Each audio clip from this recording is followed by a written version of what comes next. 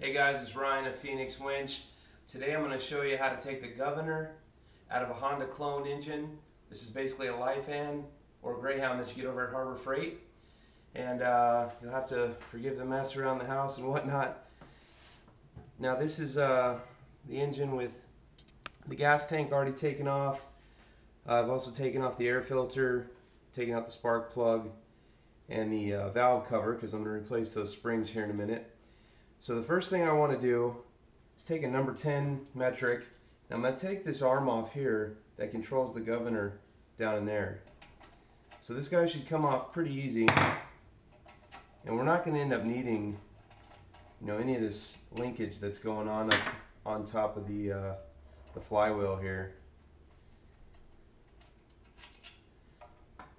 This should come off pretty easy. Doesn't hurt to smack it a little bit if you need to, because you're not gonna need that anymore. So for the time being, I'm just gonna let that hang out over there. There's a little safety pin over here. Just work this guy off. Woo! Little washer. Alright, so basically we've just got that arm exposed right there. That's this little guy right here. That controls the governor. And then what I'm going to do is put this engine on its side. I'm going to go ahead and open up the case. This is also a number 10. Now these bolts should be torqued to about 17 foot-pounds. A little bit of force to get them off.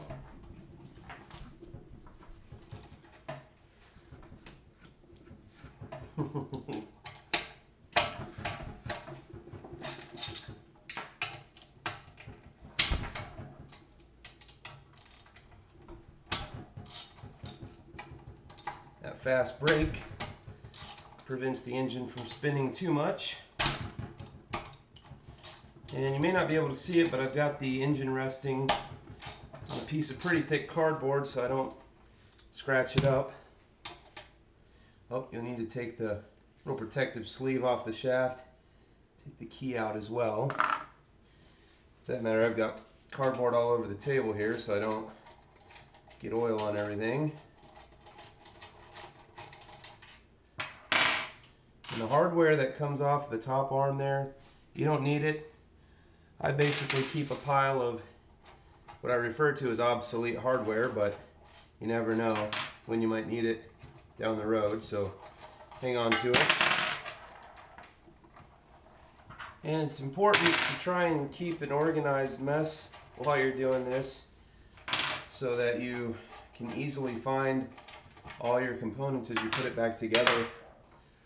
Now basically this thing should just lift right off of here, and you want to come off as straight as you can. And then you'll see you've got your ball bearings in there to support the shaft, your oil gauge, and just set that guy off to the side. So now we're looking right down into the belly of the beast. This is kind of interesting. Our governor is back here in black, and you can see the little arm. Now a lot of guys will cut this off right here and then push it through.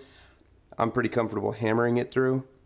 So basically we just need to get this guy out of here. We need to get this gear out of here.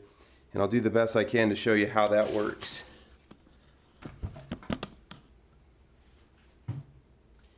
So what I'm going to do is turn this piston, maybe,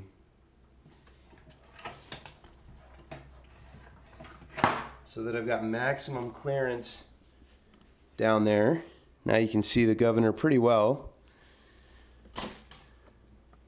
These rose bushes are going to kill us here.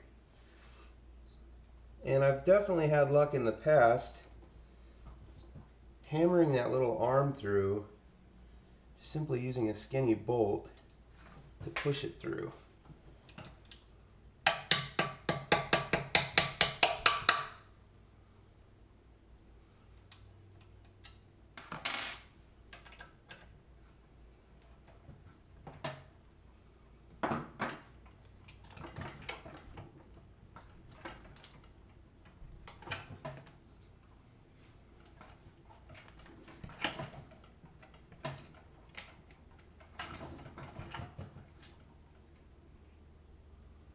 if you can come across an extra set of hands throughout this process, it's very helpful.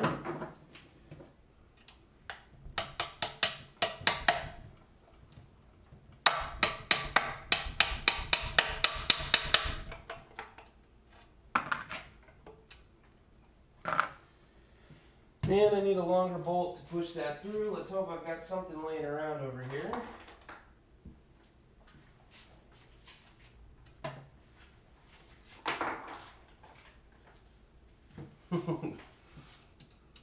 Oh, come on.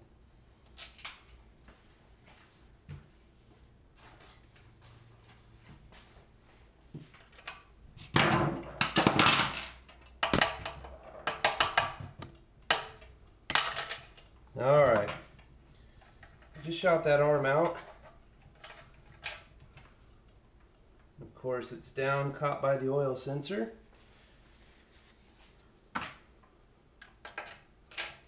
You definitely need to get this out of here, or you will have a lot of problems when you fire up this engine.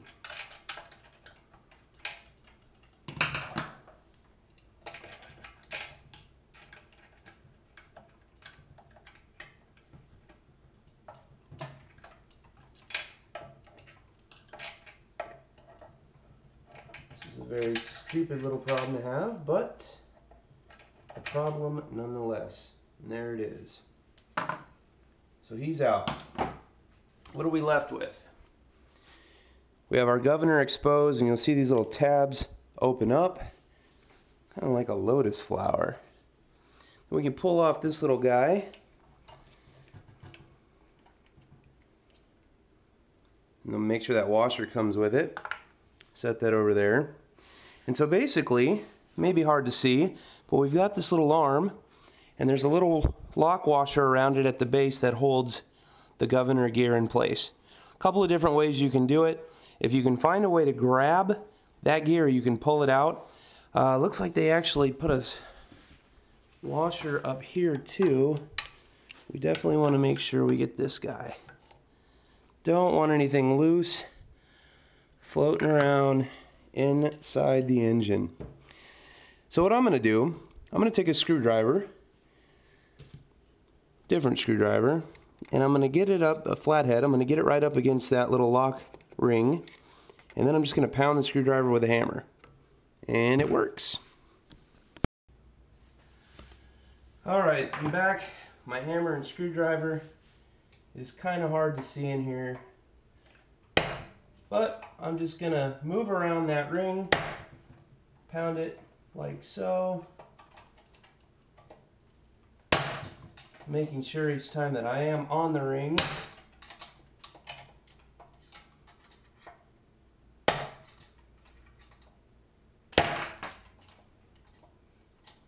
and it's coming loose.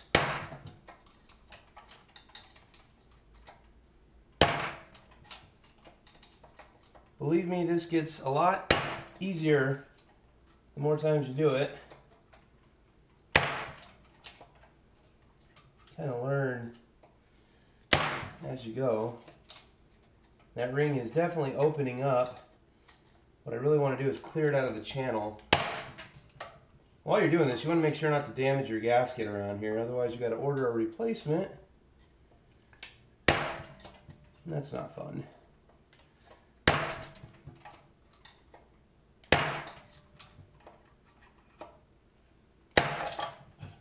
It's looking pretty beat up. Let's see if we can't pull it out at this time.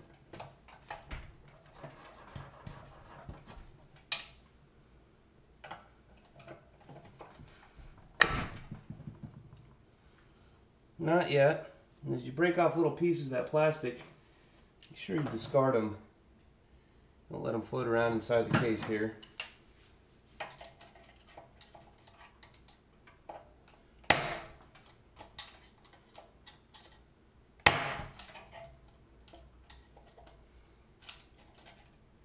Let me just show you. Hopefully you can see the little ring down there is starting to get pretty torn up.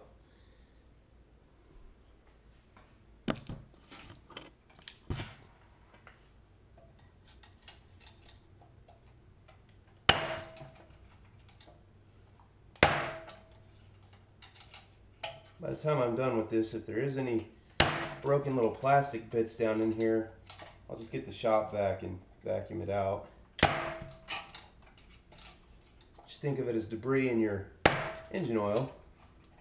You don't want that.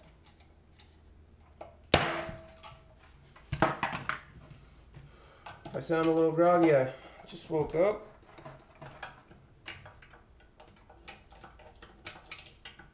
I was feeling motivated to rip out a governor.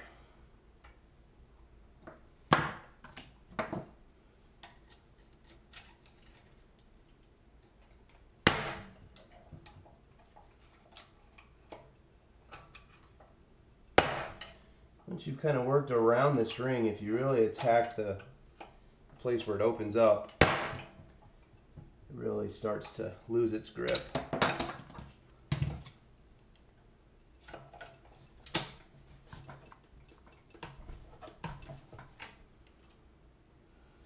No dice yet.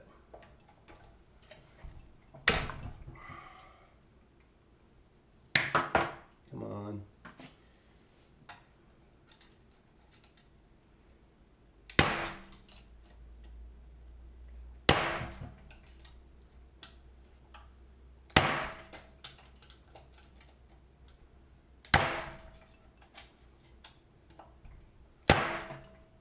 I would love to know what the manual says about removing this governor.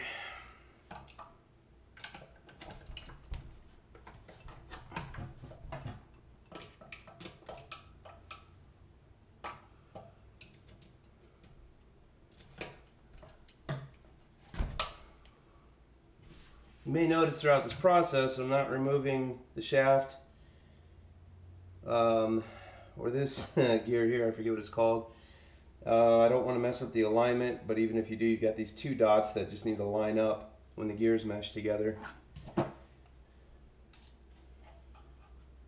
that a camshaft? I don't really care. But I am getting tired of beating on this ring.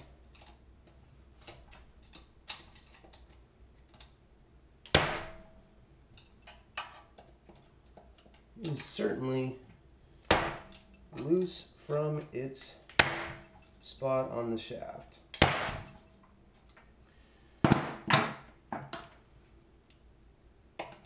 And you'll find a little bit of patience goes a long way with this process as well.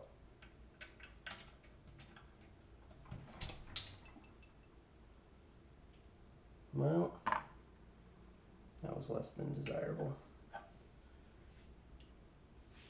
Luckily, that is not a magnet.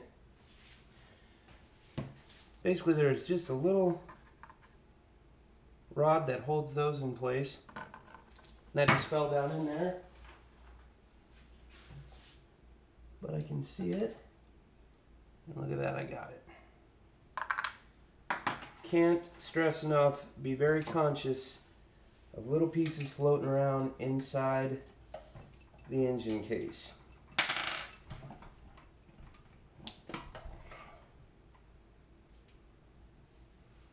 I've about had my fun with this, to be honest.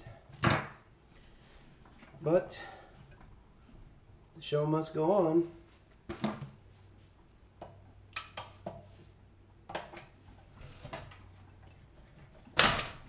Okay, we got him. See how beat up that is?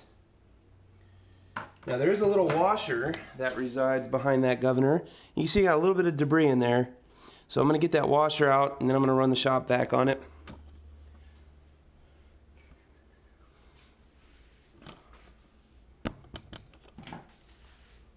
Try just this magnetic tipped screwdriver. It's kind of lifting, but there's a little bit of bond from the engine oil.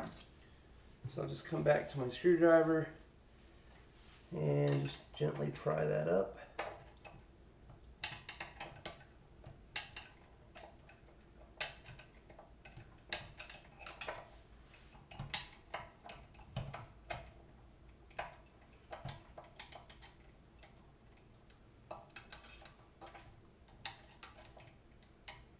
You can get two tools in here. It's going to help.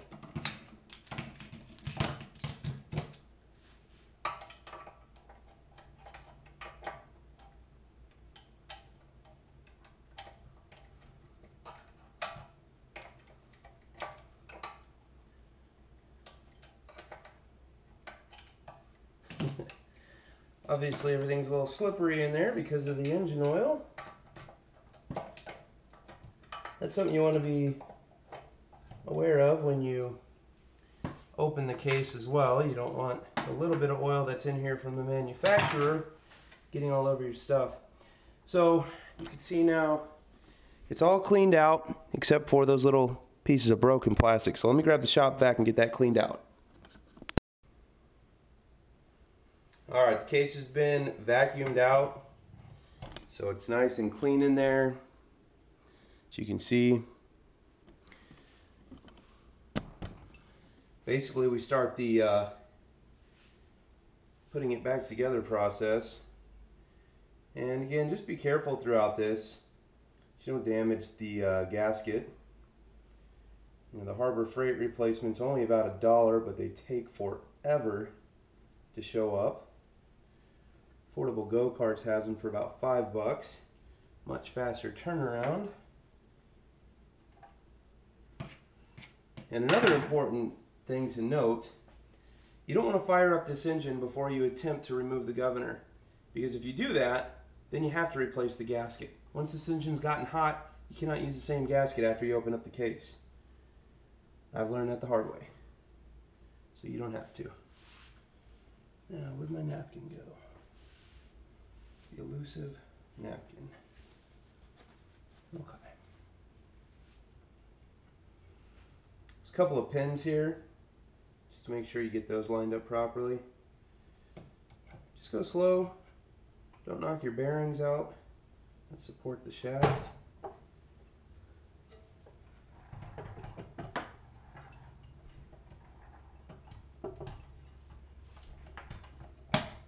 Look at that.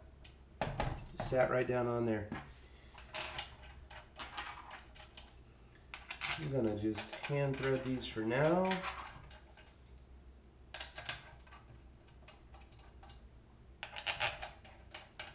Like I mentioned before, these go on with 17 foot-pounds. Grab my torque wrench and we'll get this case locked back up. Alright, go ahead and hand tighten these. Now, just similar to a car wheel, we're going to alternate these bolts as we tighten them down. And what I'm going to do is just use the regular socket wrench. Go ahead and get them tight. Or snug, I should say. Notice I'm skipping as I go. But since it's an even number, if I skip this, I'll be back there. So I'm going to skip 2. And then back to skipping 1.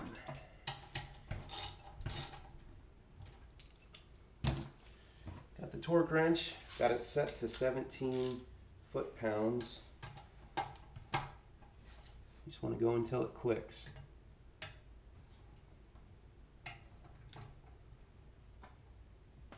That one may have been past 17 already.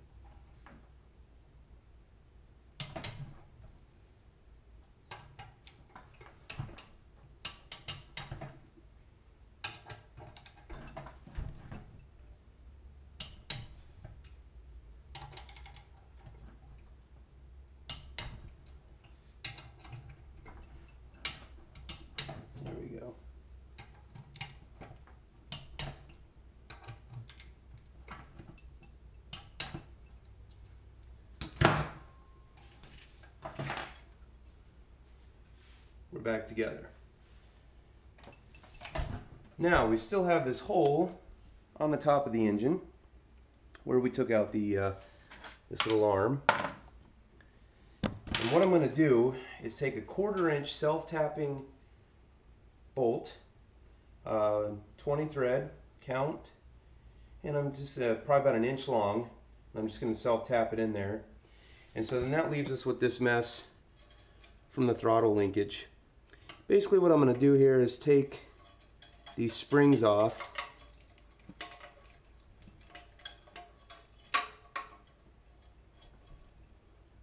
I will eventually.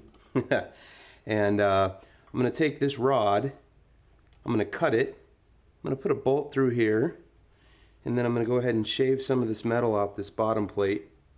Then I'm going to do a direct linkage, and hopefully you've seen the other video with that completely assembled. Hey, thanks for watching. Get out there and mod those engines.